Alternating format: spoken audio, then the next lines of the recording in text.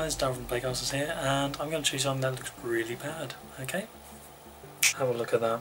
That is the new layout. I'll show you how, if you do somehow magically get onto this, how to go off of it. Let me just jump onto the screen. Okay, so this is the new layout, and if you've managed to get yourself onto this, as you can see, it's very limited.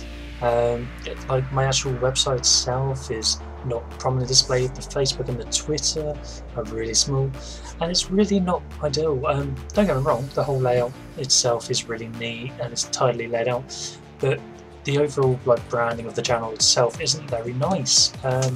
So here's how we're going to change it. Okay, so what we're going to do is go into your search bar. You're going to type in www.youtube.com/one-channel. Okay, so this is actually where you go to switch over to the channel itself, and it shows you all these cool people who have actually got their websites down, like Epic Mealtime, Mystery Guitar Man, and Annoying Orange.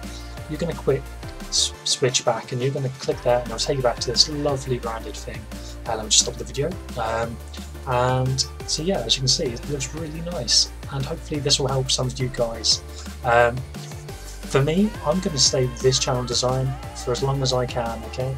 I think this channel design is the one that suits me rather than this one. But if you do want to go back to it, just hit get started and it'll take you to the one channel design layout. But yeah, like I say, I don't recommend it. Just jump in with the old layout for now until they switch over. Thanks for watching as always. Goodbye.